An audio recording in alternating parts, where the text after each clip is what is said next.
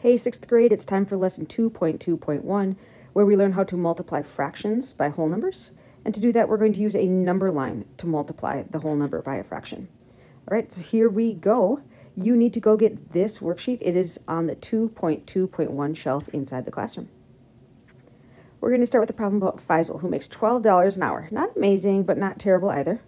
We need to figure out how much does he make in 3 hours of work. So if I was going to solve this problem, I could just write out a pretty simple problem here. I could say he makes $12 for the first hour, and $12 for the second hour, and $12 for the third hour. And if I wanted to know the total that this person makes, I could add all 3 of those, and I would get the total. But this question said to write a multiplication sentence. So this is the multiplication sentence that I would write. Faisal got 3 repeats, that's the 3 groups, 3 repeats of $12. You saw me write 12 3 times. So 3 times 12, 3 repeats of $12 is a total of $36.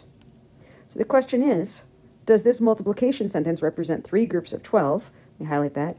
Represent 3 groups of 12, or does it represent 12 groups of 3? Well, I hope you can see that in this picture, right here, it was 3 12s, 3 groups of 12. Because if it was the other direction, if it was 12 groups of 3, let me write that down as a times problem. 12 groups of 3 is the same as 3 plus 3 plus 3 plus 3 plus 3, 12 times. And eventually, Faisal would make $36. But do you think Faisal would rather make $3 an hour or $12 an hour? And I think it's pretty obvious that if he's going to make $36, he'd rather work 3 hours rather than 12 hours.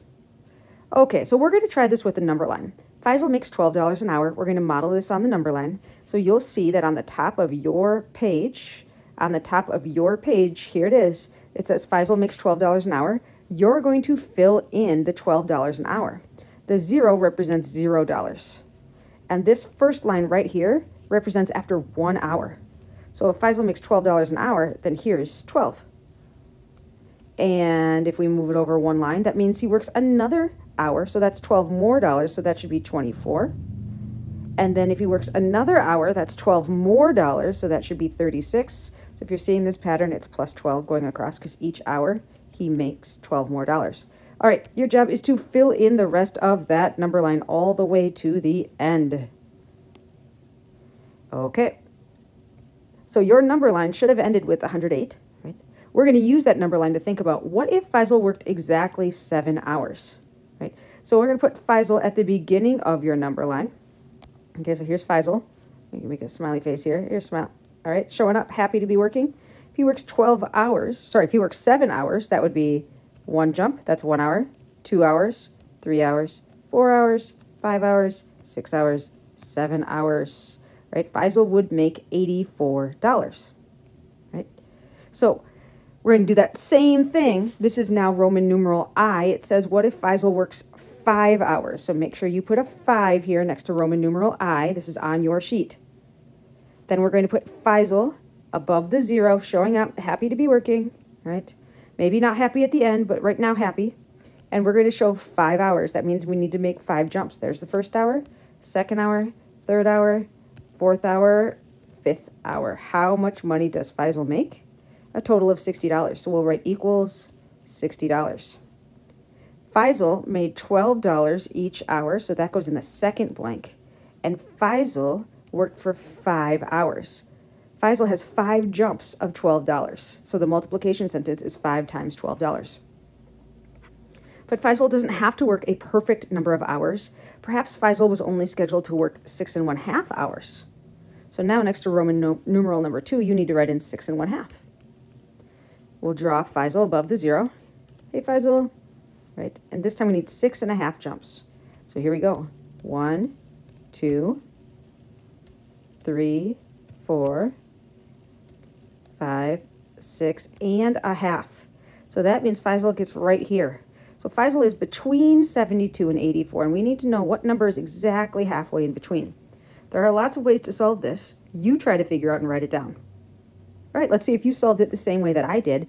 I noticed that the difference between 72 and 84 is 12. So half of 12 is 6. So that means 72 plus 6 gets us to $78, right? And then if we plus another 6, we should get right back to 84. And yep, we do. All right, so for this multiplication sentence, Faisal ends up with $78. He's still making $12 an hour, but this time we had 6.5 jumps. Okay, now something happened in Faisal's family for your last example. This time Faisal only works 3/4 of an hour. Faisal gets called into work. Sorry, Faisal shows up to work and then gets a call and has to go home. What could have happened? His kid could have been sick. Maybe there was an emergency. Maybe he showed up to work and there were too many people working, so they sent him home, right? So the question that I want to ask first is, if he works 3/4 of an hour, would he end up with more than $12 or less than $12? You're going to explain that on the next stop. All right, let's see if you're right. This is Roman numeral number 3. Faisal works 3/4 of an hour. So we're going to write 3/4 here next to Roman numeral number 3. And notice that that's less than an hour. So this is a zoomed in version of the number line. From 0 to 12, this is 1 whole hour right here. So I'm going to color this in. This is 1 whole hour. See that bar, that purple bar? Because the denominator is 4, I need to chunk up this bar into 4 equal parts. So I'll cut it in half, and then each half in half. Right? And then I can write the numbers underneath. So again, if that whole bar is $12, then half is $6, and half of that is 3, and then, let's see, 0 plus 3, which means the next one has to be 9 to follow the plus 3 pattern, and then plus 3. Yep, great.